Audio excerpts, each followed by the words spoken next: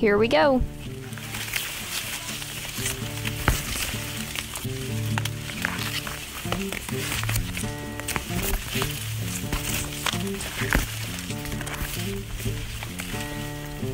Not as easy as you thought it'd be, is it?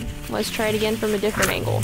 Here's the first density, and the second density. And up here we've got another alley, and we're going to change into our third density.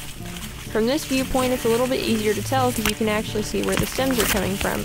But you'll notice that as we go up, the density doesn't change so much. The 10K, the tillers are big enough that we have big shoots coming. 17K is similar. And although the 24K doesn't have tillers, we have enough shoots going all the way up that you can't really tell the difference. Let's check out some different angles of that. Here's the 10K.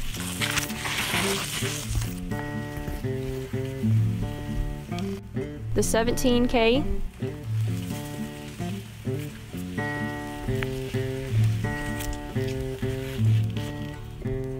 And the 24K.